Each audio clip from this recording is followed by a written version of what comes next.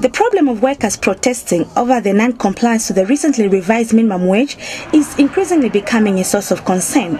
For the past weeks, workers have downed tools demanding government's immediate intervention to the problem at hand. Today, it is the workers at Lamise Manufacturing Company that have protested against the alleged management failure to improve their working conditions.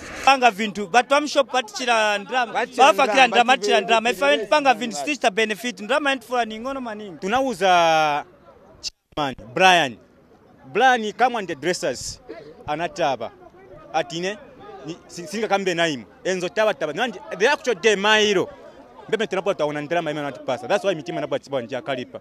So tame tufuna abantu temu yabo natibwa nje inasila. Workers said government's silence on the concerns being raised by poor employees is unfortunate.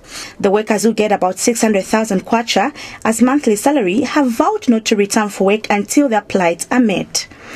So tufuna tufagire ko ndrama baratufagira ndrama masikiste sawa nchani. And police officers had a tough time to calm the fuming employees who are demanding for better conditions.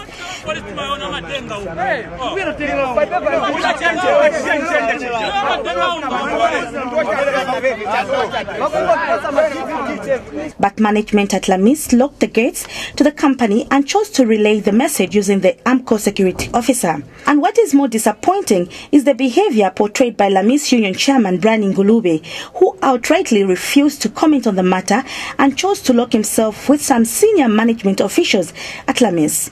When he appeared, he chose not to speak to the news crew. The problem is immense and government should be seen to be making progress to sort out some of these challenges.